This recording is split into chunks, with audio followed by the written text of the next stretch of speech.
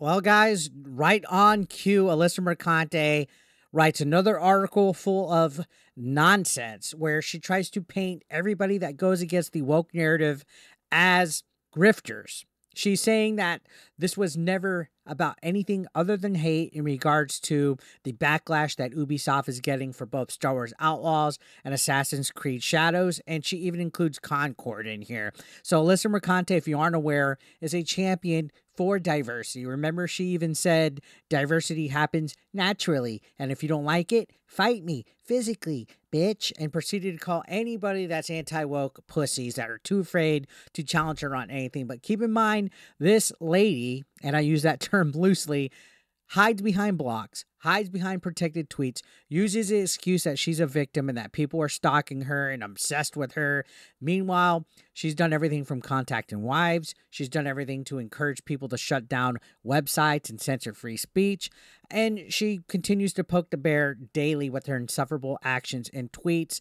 She's defending, I guess, the DEI that's behind Ubisoft. If you guys aren't aware, they made a statement today or yesterday, and when you're watching this, I'm still recording it at the night of this, but they basically made a message to the Japanese community that was really tone deaf, in my opinion. It was one of the biggest non-apologies out there.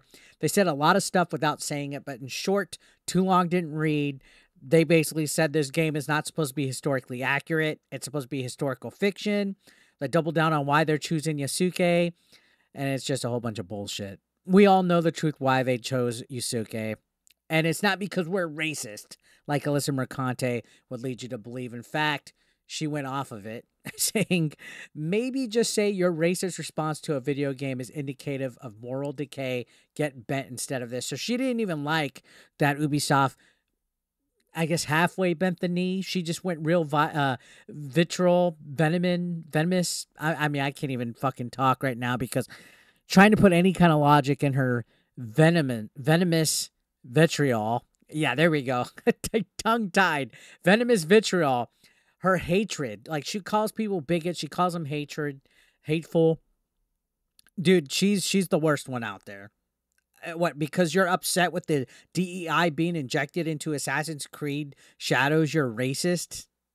It goes way beyond just what she's trying to say here. She's painting it that, like, you know, that the responses on X to their, I guess, statement was exactly what you'd expect. Racist images, slurs, and calls for historical accuracy in a video game series that has always been steeped in science fiction. An unpublished community note, a feature frequently used by users to add context to posts, reads Assassin's Creed, and she puts a slur right there. Well, you know what? This is the thing that they like to do. They like to paint all the people complaining of this as racist.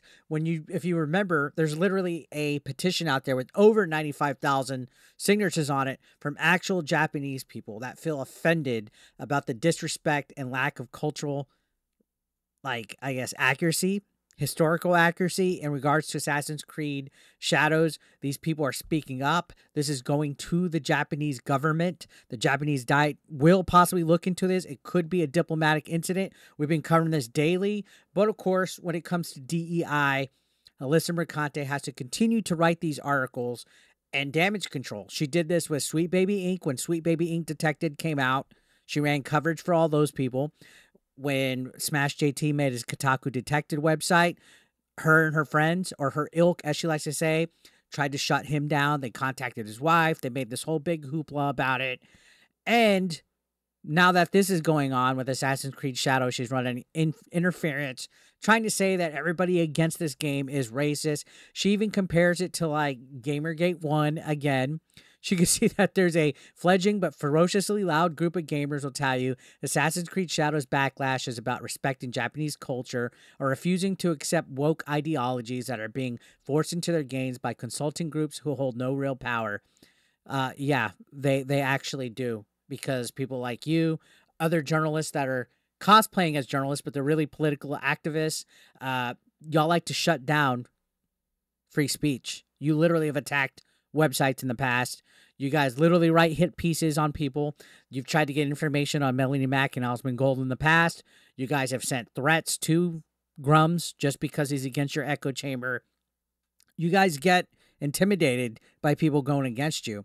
And that's why you have to always write all these damage controls, all these hit pieces, trying to make yourself seem like a victim. She goes and says that just like in 2014, during the first full-throated iteration of Gamergate, this was never about anything other than hate. Again, you're calling a whole country having concerns about this, legitimate concerns, feeling legitimately disrespected. You're calling it hateful.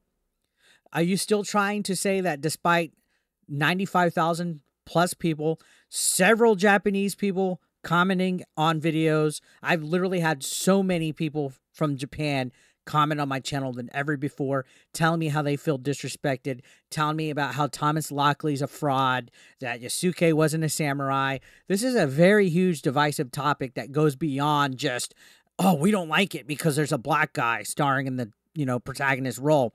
No, it goes beyond historical accuracy. It goes beyond architecture. It goes stuff like One Piece katanas being put in the game. Everything that they could do wrong with this game has happened solely because they chose to go the route of DEI. And of course you'd be all for this. Of course you would be defending this because this goes for whatever thing that your sick, twisted, woke, progressive mind has. If you look at all of her tweets, guys, she's weird. She's insufferable. She's sick in the head. I mean, literally. I even talked and summed up this article saying, imagine being Alyssa Mercante, so tone deaf that you blame Japanese gamers' feelings on grifters, desperate to blame white men. And that's what it comes down to, guys. These guys hate gamers, especially white male gamers. Can't wait for her to cry over the criticism on this damage control article. And that's it. And you can see they're getting trashed. Again, if you go to this thing, you see Quarterin says, get woke, go broke. Master TDS says, translation, we're wrong, but we don't want to change anything. Please still buy our game. Smash JT says, you guys just couldn't help putting a black guy in it and making him gay, could you? DEI propaganda at its finest. Tell us more about how everyone else is wrong but you. Because you can see Hypnotic saying, why are you always lying? Savvy Artist saying, everyone knows what you lot were saying in interviews. Everyone saw how much you didn't care by mixing Asian architecture, not caring about seasons, stealing logos and art, using a One Piece cosplay store. I mean, she's just giving it to them. This is not hatred. It's so weird that everything is labeled as hatred if it goes against the echo chamber. It's automatically racist. It's automatically a grift.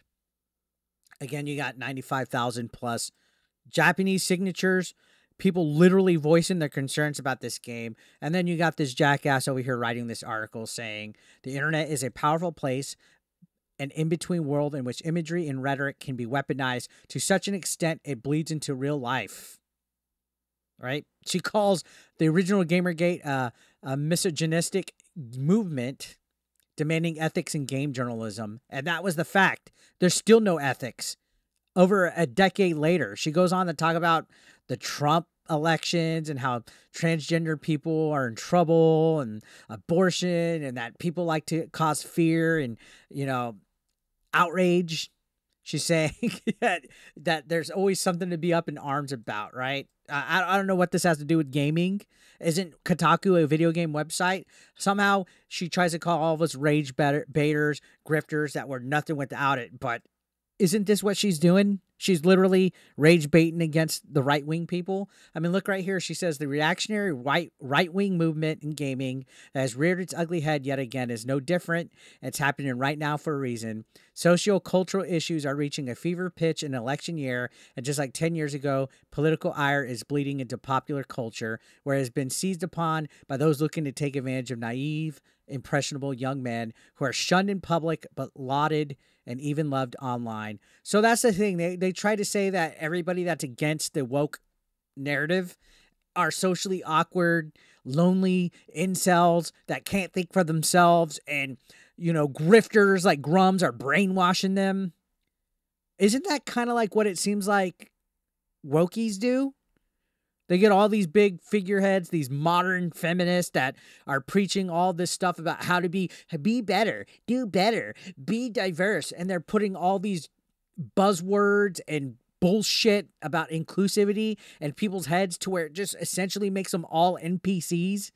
I mean, they all look the same. They all have the stupid nose ring. They all have the fucking shitty haircuts, the prison tats. They all hate men. They all subscribe to this weirdo fucking extreme logic of hating gamers and that if you're against them, you're a bigot.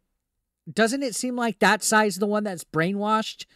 If anything, the guys that are not woke are normal. We're the ones questioning shit. We're the ones wanting stuff not shoehorned in just to fucking have it. I mean, this train of thought literally has pissed off a whole country. Again, like I said, these people don't want this nonsense. I don't want this nonsense. It literally has ruined a game that was going to be potentially good mechanically wise because now it's just tainted. It's affected by all this nonsense. And then she goes on to say that there are countless studies and stories proving that the radicalization of male youth has been propped up and perpetrated by the internet. So, of course, it's all against men, right? Go read them as they'll convince you far more effectively than I can. But what can I say, especially having faced this ire ceaselessly for months. Ceaselessly for months. So she's making it about herself being a victim and oppressed. No, you get criticized because you're a public figure. You get criticized because you literally write bullshit like this. And guess what? It's fair game. She's basically saying just bad things. Look, it's a special brand of hatred, a sort of backwards logic boomerang careening through the air on its way back from progress. Since its inception, gaming as a cultural space was largely dominated by white boys and men. Like, why does she have to specify white boys? Can somebody tell me why she hates white boys and men so much? That's all these people talk the same like that. It's so fucking wild. It's so wild that, you know, she has to write about this and say that that's why people are upset about Assassin's Creed Shadows.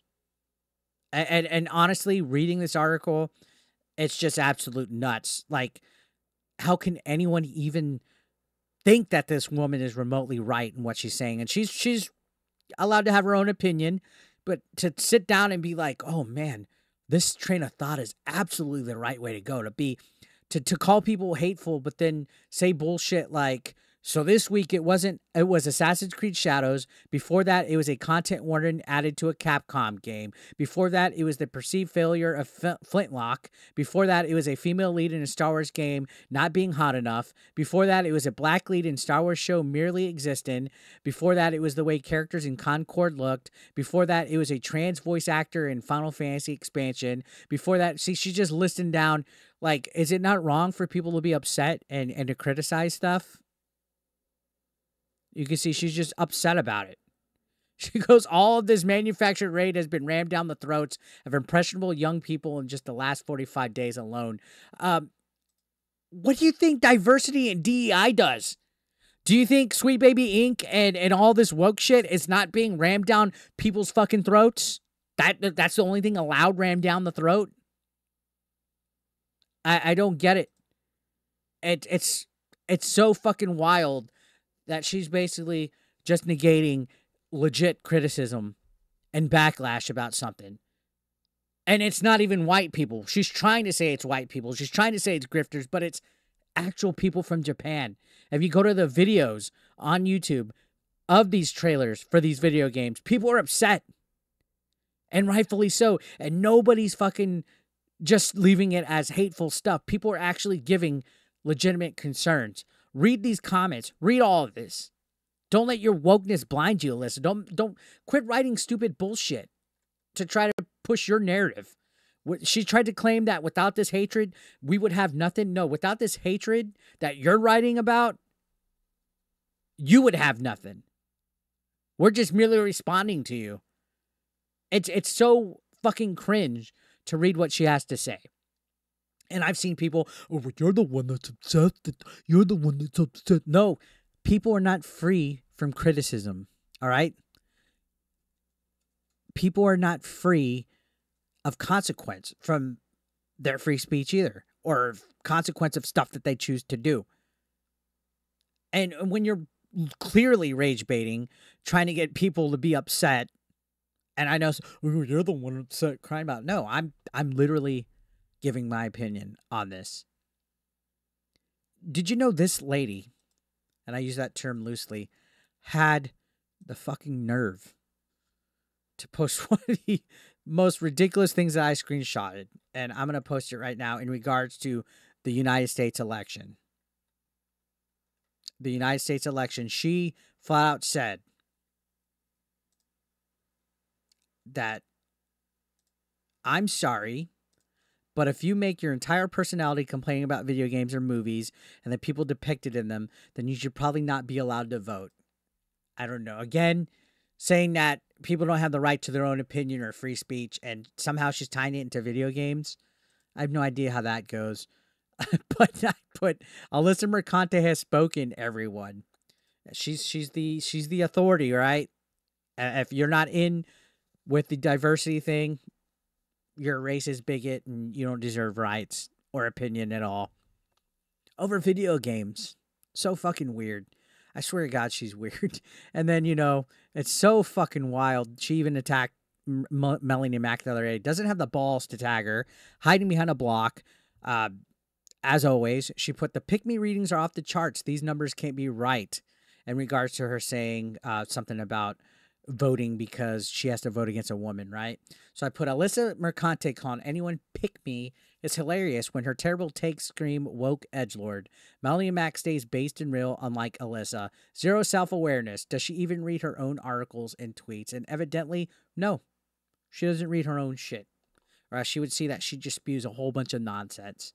So, yeah, I can't wait for her and her ilk to be like, oh, this guy's obsessed. This guy's rage baiting. This guy's obsessed. He's secretly wanking over her and stuff like that. No, I'm sorry. I call it like I see it. I call a spade a spade. Shit article. Shit take. Completely wrong about the backlash in regards to Assassin's Creed Shadows. It goes beyond just hate. It goes beyond that. It's about a country feeling disrespected. It's about Ubisoft worrying about DEI efforts instead of actually making good video games to entertain people. When with you, it's never about anything with diversity. And in all honesty, Alyssa Mercante, I think you don't give a fuck about diversity. I think you don't give a fuck about progressiveness. I think you just want to be able to spew stuff against men. White men at that. I think every single thing that you do in your life, day to day, is about hating men. And that's all you're fucking about. And it's poisoned you. It's made you into an insufferable human being. And it's a fucking train wreck. And that's why I can't stop fucking criticizing you. It's literally like all you have in life. And you're the one that wants to say that people that are complaining about video games shouldn't vote and people are hateful and that they're lonely, weird, awkward men, white men that, have this rage built in them. What do you have? What do you have other than, oh, I have to feel like I'm contributing to something because I'm a modern feminist and I'm taking on Gamergate. You have nothing. And it's wild that whatever little bit of clout you have in the world of gaming journalism is there. And the only reason why it's really there is because all of your ilk, everybody that you work with, everybody that you're allied with, you guys are all woke people. I literally have had so many woke progressive journals. I'm going to blacklist you because you're hateful. I'm going to remove you from PR lists. That's all you guys do. Just like the original Gamergate, there's a lack of ethics in all of y'all's journalism. And all of y'all's efforts. It goes down to community managers, it goes down to developers, it goes down to these consulting firms, it goes down to you. All of you guys have no place in the gaming industry because you have zero fucking ethics. And that's what the problem is.